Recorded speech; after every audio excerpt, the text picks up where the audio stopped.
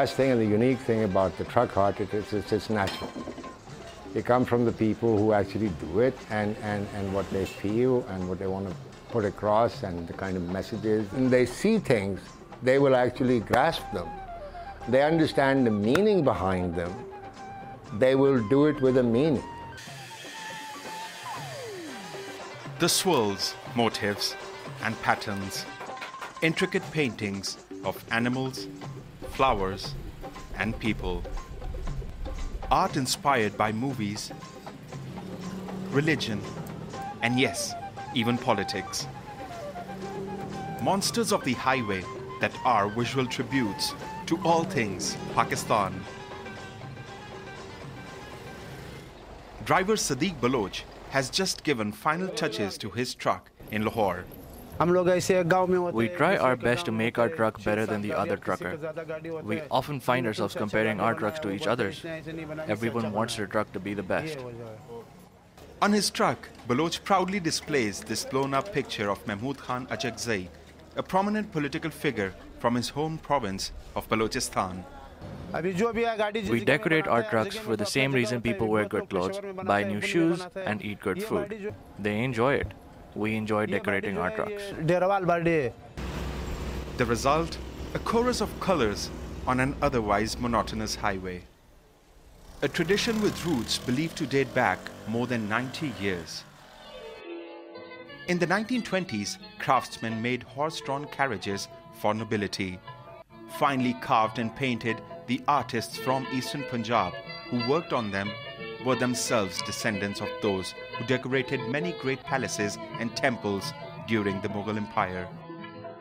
When it comes to modern-day truck art, their basic rule is the flashier, the better. Many truck owners come up with their own designs using metal, tinsel, plastic, and reflective tape to build upon the basic wood and paint. And this man, HAJI HABIB REHMAN, is one of the best known and respected truck artists in Pakistan. This specific type of art began in 1952 and I became a student of truck art in 1955. HAJI HABIB is 76 now, but he's loved art for as long as he can remember.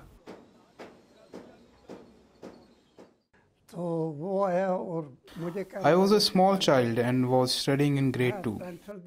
One day my cousin came to our house and asked for a pencil. I found one in my brother's school bag. It wasn't sharpened. He made me sharpen it and then asked for a table. We were poor and did not have a table, but I remember we had a small stool, but that was quite wobbly. After that, he asked for a paper. After I provided him with all the materials, he then started drawing. I remember he made a reindeer, a cat, and lastly he made a picture of a small child in a praying posture. I was so thrilled that I began drawing similar sketches at home and school.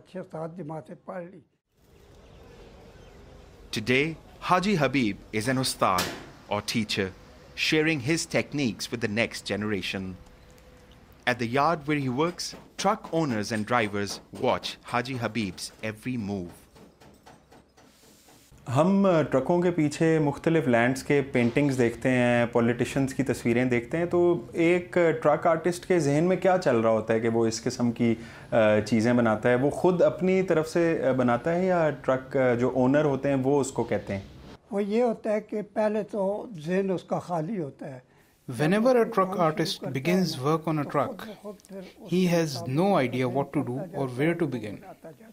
But when his brush makes the first stroke, then ideas begin flowing in his mind and then he doesn't stop.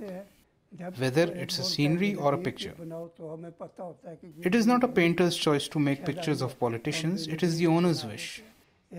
Sometimes they ask to make pictures of former Prime Minister Benazir Bhutto, and we then realize they have an inclination towards the Pakistan People's Party. But then some ask us to make pictures of former military ruler General Pervez Musharraf. But it is never our call. We do what we are asked to do.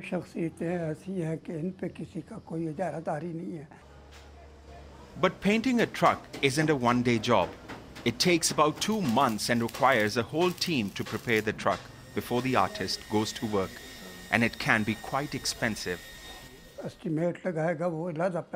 It all depends on how much an owner is willing to spend on his truck. The minimum amount that we charge just to write poetry and make a few flowers is 10,000 rupees. Then, if he wants to further beautify it, we charge around 60 or 70,000 rupees.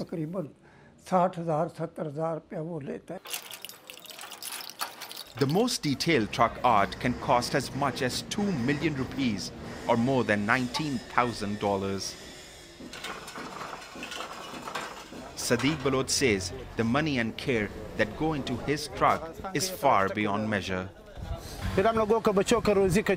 Our trucks are our only source of livelihood, and they feed our children and will remain with us for generations. After every trip, we get a little something done to the truck, which adds to its beauty. I've spent almost 180,000 rupees on decorating my truck so far.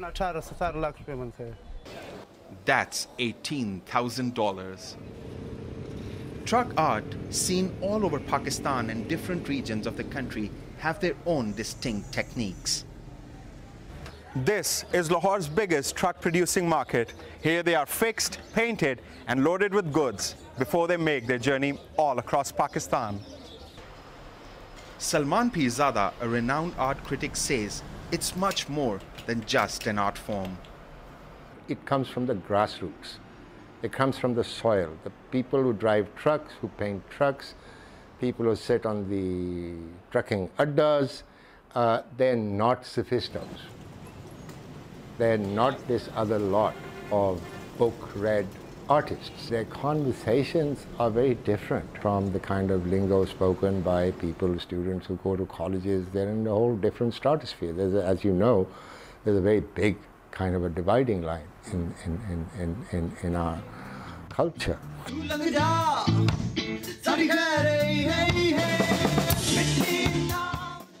Truck art has become so popular, it's inspired other artists, like the music band called Mosika. If you see outside or on the roads, there are lots of trucks which have some sketches or painting or something like that, which is actually nice to look. Like whenever I, on my bike, on my car, I used to read that poetry which is written behind on the trucks. That makes me happy because the thing that which is written backside on the trucks or rickshaws are humorous.